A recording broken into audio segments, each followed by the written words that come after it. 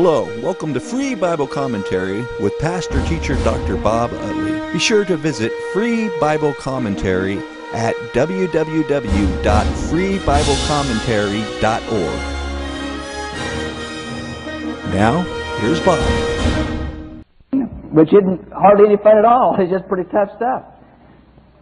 Mark 13, I'm going to finish it tonight. It's only a few verses, verses 28 through 37. But some very important things, I think, to culminate or cap what we've said about the second coming so far. I had read a lot of books about eschatology or the second coming. But you find that when you go through it verse by verse, instead of reading someone's book about it, it's just not quite as easy as folks want to make it. And I have come to the settled opinion in my own personal Bible study that there is no systematic eschatology in the Bible. Now that does not mean there are no glimpses of truth and there isn't any prophetic foreshadowing. It simply means there is no scheme to lace them together in any kind of meaningful chronological order. And that comes after much prayer about that, because I wish there was a systematic eschatology. We could, I think, understand clear what was happening, but I really feel like that our age is an age that has gone bananas on the future. And one characteristic of that is in the religious circle, some people spend all of their time on the second coming to the exclusion of daily growth and daily witnessing and other things.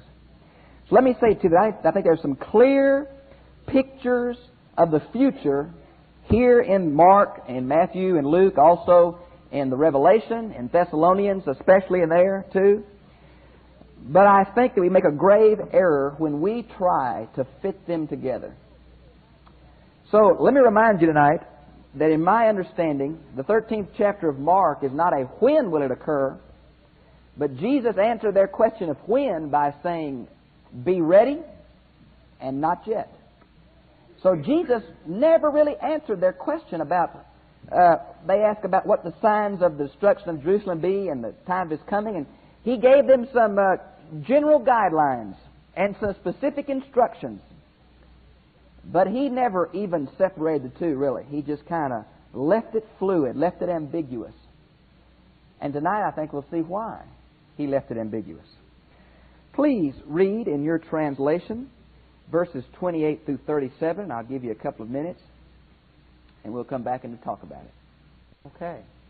There are some interesting things there, aren't there? Again, we come back to the fig tree.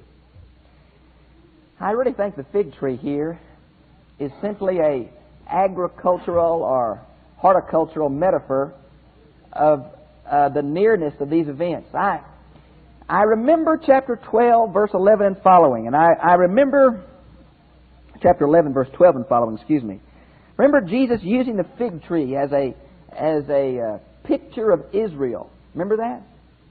As He came in Jerusalem that morning, He cursed the fig tree because there's nothing on it.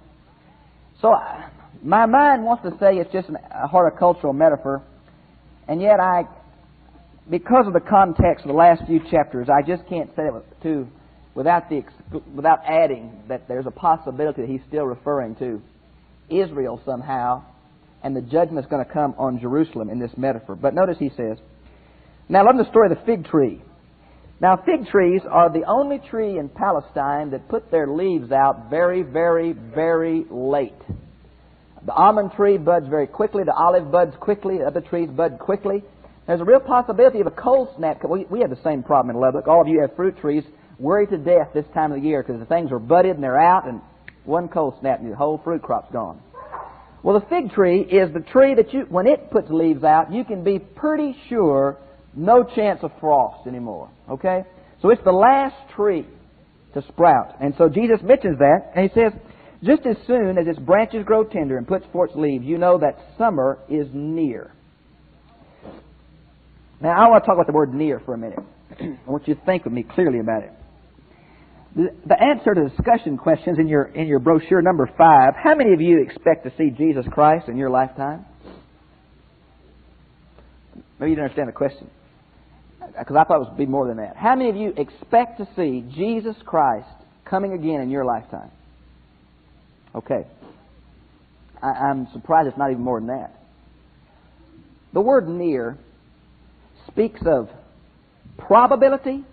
It speaks of possibility. And I want to somehow deal with those two in this area of Mark 13. As a student of church history, I know that every generation, and I'm including Peter and John and the rest, expected the Lord back in their lifetime. Many theologians criticize Paul for expecting the Lord back, and then they say he changed his theology later. I disagree with that completely. Certainly, I think Paul expected Jesus back. I think John did. I kind of think in the back of my mind that Jesus somehow thought he was coming back quicker than he was. But every group of believers, every generation has expected the Lord in their life. That's why you can just go back 200 years ago and read commentators. And they will take the circumstances of their day and they will fit them into the biblical predictions. We're doing the same thing today. Hal Lindsey, I think, is a good example of someone trying to contemporize the biblical account. But it has happened in every age. We've expected the Lord back. It is part of the Christian hope that any day He may come. And I think the imminent return of Jesus Christ is something that we should not give up. I think we ought to expect Him back in our lifetime. The very fact that Israel is in the land is a real pointer that maybe our day is the day. But, on the other hand, I feel like that because of our tendency to place the second coming in our lifetime, it may be a reaction to the fear of death. And I don't know. I know that I'm not really afraid of death so much as I'm afraid of how I'm going to die. Remember the other day, I don't know what I was doing. I guess I was playing racquetball or something. And I really got tired. I thought, you all do the same thing. Don't you grin too much. I really got tired. I thought, I'm having a heart attack. I know this is what it's like. I got scared. Well, I have no doubt the Lord loves me, that I have a place in heaven, but I didn't want to die in the shower naked, you know. You just don't want to go like that. I can't think about all the things I wanted to do, you know. So I really don't think we're afraid of death. I think we're afraid of how, when, that kind of thing. So, heard it said we know where a home is, just not homesick yet. And there's a sense of truth in that. On the other hand, I feel like that we do the Bible injustice by forcing it onto our age. I've seen it happen in the past, and I've seen it happen in our day. And I feel like that we've abused the biblical record by saying our day is the day. And we make our contemporary scene fit. And whatever it takes to make it fit, we'll make it fit. And that bothers me. So when I say the time is near, I want to hold out the possibility of any moment return. At the same time that I hold out, there are some things that don't seem to have happened yet. The gospel preached around the world. We could say, well, there are satellites and it's been preached, but one reason I'm a great supporter of Wycliffe is there are tribes, thousands and thousands of people who have never heard the message of Jesus Christ, nor can they until someone goes and works with them. It talks about an intensification of evil with false messiahs arising and doing many mighty works and leading the elect away. I have not seen the state of apostasy that I'm expecting to see in the last days. I haven't seen the general falling away of what, quote, looked like the church but never was, and it seems to get sucked off into some... I haven't seen that. Now, there are cult groups. But as you'll notice, even the last chapter, Jesus split people coming in my name from the false messiahs. He put quite a few verses between them. And I haven't seen that intensification. We say, well, yeah, but our age is so bad. Friends, if you just check history, our age is not exceptionally evil from any other age. Our age is not exceptionally perverse. The Roman system was much more corrupt and perverse than our system is. Now, I'm not trying to excuse our system because it's bad. But it's the fact that we live here and now. that makes us think that now's the time. And so when it says He's near, you realize He spoke this in somewhere around 33, 34, 35 AD, and it was 35-something years for the destruction of Jerusalem, and it was at least 2 centuries before His coming. And so what the Bible means by near, I'm not sure that we understand. I think we tend to say close when it is trying to say be ready. We want to say it's now when the Bible says keep alert. And I think that is what we've got here. Now, in verse 29 where it says, so when you see all these things taking place, all what things? That's a good question. All what things? I talked to you about historical telescoping of events. And Jesus seems to deal with the destruction of Jerusalem and the second coming in the same way. And so do these things mean the destruction of Jerusalem, or do they mean the second coming? Well, it's really hard to know. And I'll even add one more problem in here for you. If you look back at Mark chapter 9, verse 1, Jesus said something like this, same kind of thing. He found the exact place. It's just before the transfiguration. Oh yeah, Mark 9. You probably have it 8:39, but it should be Mark 9:1. And He said to them, I solemnly say to you that some of the people standing here will certainly live to see the kingdom of God coming in its power. And many have thought that that's referring to the second coming, but it's referring to the transfiguration, I think. So it seems like that Jesus is using this, many will see this happen. If I had to vote, whether it was the destruction of Jerusalem or the last days dealing with the Antichrist, it seems to me that it has to be the destruction of Jerusalem that's talked about here when it says, see these things taking place. Now, when I say that about verse 30, I'm going to have to say something else about verse 32. So let's just hold off before you feel like I'm totally taking away from the end time. I'm really not. I just think there is a blending here that's very hard to understand. What will be the sign of these things are taking place? You will know. You will know. Now, I don't know what your English translation has. It's a present imperative. You will know. It's very emphatic.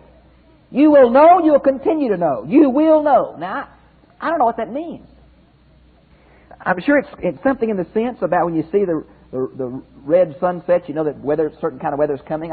I sense that here. He's saying you're going to know what's going to happen when you see these kinds of things taking place. You say, what kind of things? The sun, the moon, the stars turning black, falling from heaven? What kind of things? Well, the only way that I can make this passage meaningful is to relate these things that are going to come in this generation to the destruction of Jerusalem. Otherwise, Jesus was mistaken. And I have great problems with Him being mistaken. Now, does your translation have, you will know that He is right at the door, something like that? Do you have the pronoun He capitalized? How many of you do have the pronoun He capitalized? Okay. Dadgum them. They have taken the neuter article and translated it by the masculine article just to fit their system of interpretation. Just like it was back over here in verse 14 where it says, mine has, you see the destructive desecration standing where He has no right. They took the neuter article. There is a masculine article that anybody who knew Greek, if they wanted to say He, would have put the masculine article. But on purpose they put the neuter article, and the translators of whatever Bible y'all have changed it to the masculine article because of their eschatological presuppositions. And the same thing they did right here. In my translation is just as bad as yours, in the sense that mine has He's at the door. It can't be He, it's got to be it. When you see it. Now, what does that mean? Well, I don't know. It may mean the Roman eagles in the sanctuary after the destruction of Jerusalem. It may mean the Antichrist in the end days. It seems to me it's talking about the destruction of Jerusalem. And you ought to change your translation to it instead of He. It is at the door. Verse 30. I solemnly say to you, this present generation will not pass away before all this takes place. Now, is that the Jewish generation that's going to see this judgment come on their nation? Is that what it's talking about? That the Jews will recognize Jesus' words coming fulfilled as a prophetic prophecy and turn to Him? Or is it talking about the believers who were there, the disciples and their followers? Who is it talking about, this generation? Well, I don't know. But I think it's talking about the people who were alive when Jesus was alive. I think we can at least say that. Whether it means Jews or believers, I don't think we can say. But it's talking about his generation, seems to me. And when you compare it to 9:1 or 8:39, whichever you have in your translation, it seems to say that all the more. Notice the last little thing. Verse 31. Earth and sky will pass away. Now, what is that talking about? There is a theological thread throughout the Bible that the created order is going to be destroyed and then remade. You probably see it clearly in 2 Peter chapter 2, verses 7 and 10. That's that very famous verse about the elements will be burnt up with heat and all that. I think that we can relate that to Romans chapter 8 and also to this apocalyptic language of the Old Testament about the sun turning red and the moon turning black and stars falling. There's going to be a cosmic upheaval when God steps into history for man's redemption. For the earth and the cosmos also fell because of man's sin. And the created order groans and longs for the revealing of the sons of God, Romans 8. Because they're going to be set free too. So I think this destruction and recreation is something that we see all the way through. And I think it's something we shouldn't fear. Personally, I believe, not that we are going to go to heaven, but that heaven is coming to us. As you remember our study on Revelation, I think the dead in the Lord go to be with the Lord. I think it's in heaven. But the last picture we get is God, the New Jerusalem, coming back down. God dwelling with His people in the Garden of Eden kind of experience. It seems like that the Isaiah 11 of the earth and the animals and man being together, to me, is the picture of what it's going to be like to be with the Lord. So I see heaven coming back to earth. God dwelling with His people, Old Testament theme. But this destruction idea of the cosmos is included all through the New Testament words. Notice the next little phrase. The earth and sky will pass away, but my words will never pass away. That's why Vernon read to you that passage in Isaiah 40, verse 8. My words will never pass away. That same thing is recorded in Matthew chapter 5, verse 18, where Jesus is saying, not a jot or tittle will pass away from this law till all is fulfilled. You see, there's something of an eternality about the Word of God, and there's something of a transitory nature about the things that we do and say and feel and touch. God's Word is the key. And here, Jesus' words and God's words are identified as one. So the earth and all that it has is going to pass away, but God's Word will never pass away. And then look at verse 32. But about that day, now that, when you see that little phrase, that day, if you're an Old Testament student, if you're an Old Testament reader, man, just right off, that phrase sticks out, because that is a recurrent phrase in so many places in the Old Testament, I couldn't quote them all to you. That day refers to the day of the Lord when God is going to break into history and the Messiah is going to come in a Jewish expectation sense. So that day is just like this thing over here about the sun, the moon, and the stars in verse 24. Now, notice where it says, not a single one knows when that day is going to come. Now, it gives two illustrations to prove its point. One illustration is called great problem for theologians. The key phrase is no one knows.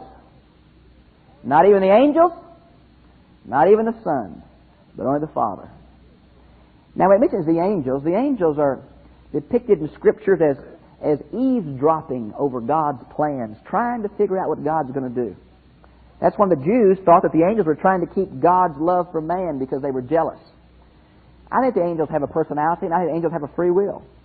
But the angels don't know when the world's coming to an end. You say, well, surely Jesus does. He's the main character. He's the one coming back. No, He said He didn't know. Jesus Himself said He didn't know. Now, people have said, well, that mean that Jesus didn't have complete knowledge of everything? That's right. Exactly what it means. You say, that means that Jesus is not the omnipresent, omnipotent God? No, that's not what it means. It means that very unusual phrase in Philippians 2, 6 through 11 that says, and He emptied Himself, taking the form of a bondslave. What exactly Jesus emptied of Himself to become a man, we don't know. But He did leave part of the majesty and glory that were rightfully His as being part of the Godhead, He left in heaven. And apparently one aspect of what He left was the Father's knowledge. Remember, Jesus kept saying all through His ministry, I'm not teaching you what I think. The words I give you are the Father's words. Over and over He kept repeating that. So, the Son did not know when the world was going to come to an end. Does that surprise you? If the Son didn't know when the world was coming to an end, do you think our speculations are at best a little arrogant? Now, I think that you can know the general time. I think, again, Israel being back in the land is a real good key. I think the greater the apostasy, I think that's a real good key. I think the more that cult groups rise and the more that people's hearts grow apathetic, that's a good key. So I think we can kind of see that, hey, this pot is seething. This pot's not placid. Things are happening in God's timetable. We can see the bubbles coming up from what's cooking.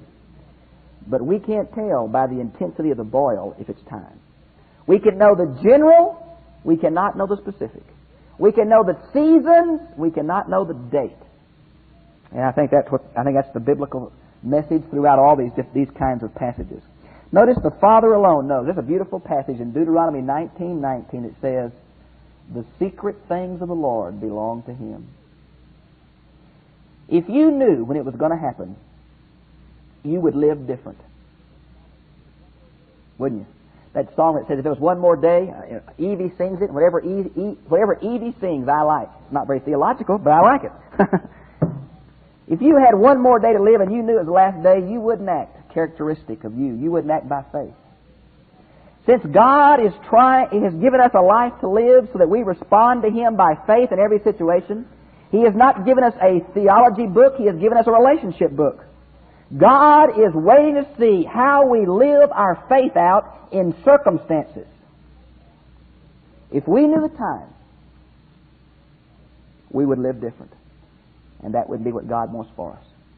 He wants us to live every day as if it was the day. He wants us to be ready because the time is going to surprise us. He wants us to be on guard.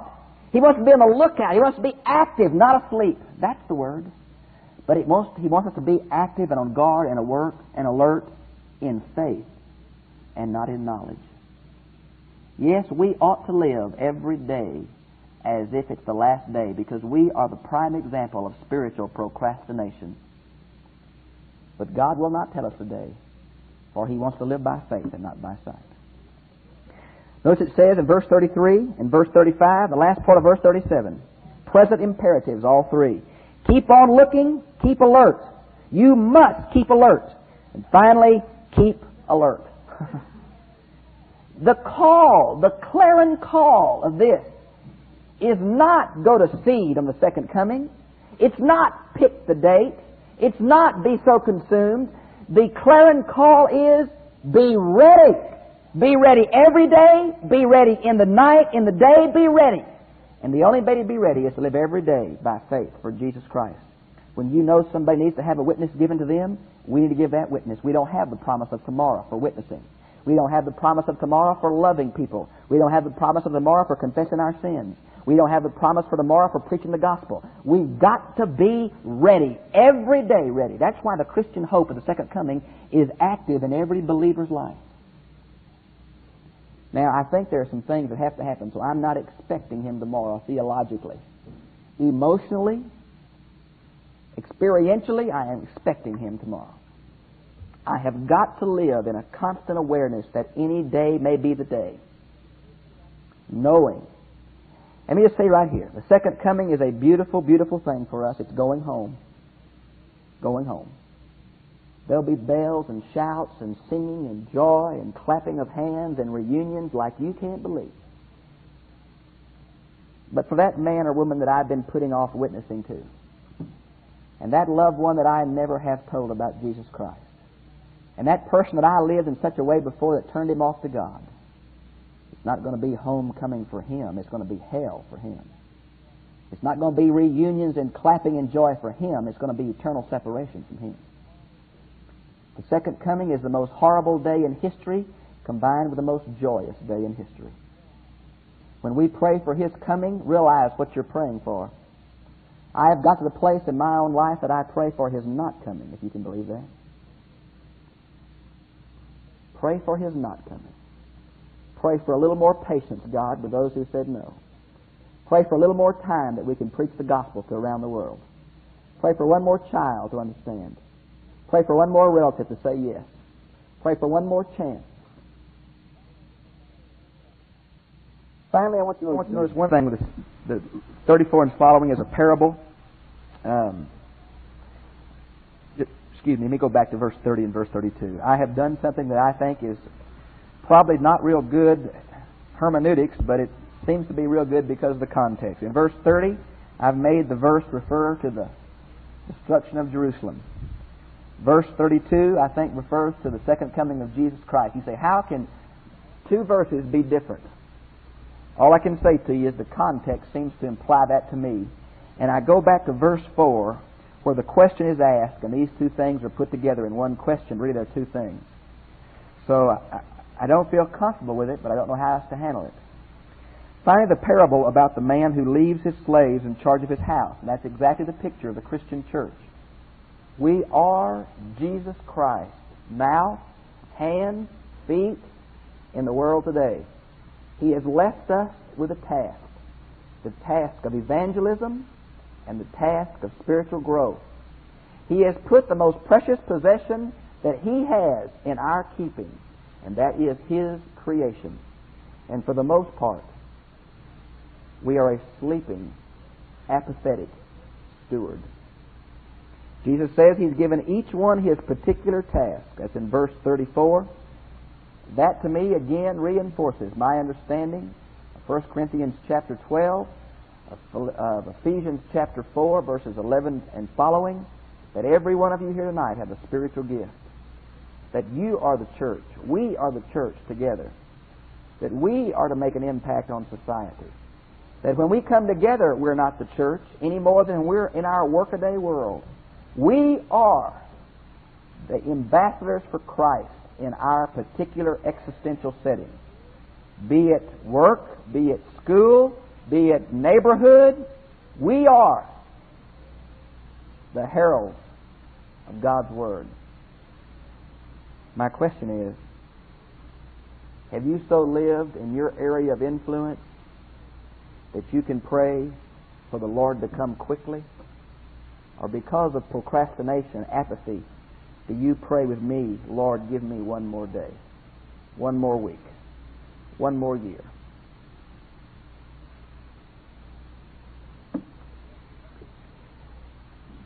We love to talk about your coming, Lord, because we know for us it'll be the time that we don't have to struggle with sin anymore. It'll be the time that we don't have to realize this horrible fight between what ought and what is in our lives. It'll be a time we can see the saints of every age together around your throne. And oh, we long to see you, Lord. God, we're not going to be too happy when we see all those that we haven't witnessed to. We just can't be really excited, God, about the door being closed for our loved ones that we've been afraid to share with. And God, if it depended on us being your spokesman in the group we're in, I'm not real sure, Lord, that we just want you to come right now. We thank you for your promise is sure. And we thank you there's a date fixed in eternity that no one can alter. We also pray for greater faith to live day by day. We thank you for the tingling in our spine as we think of that day for us. And we pray for boldness in our mouth as we share with others. Forgive us, Lord, for living our own lives unto ourselves. Help us to take up your cross and follow after you daily. Help us realize the tremendous spiritual battle that we're in. Help us to realize our key and indispensable place in it. In Jesus' name, amen.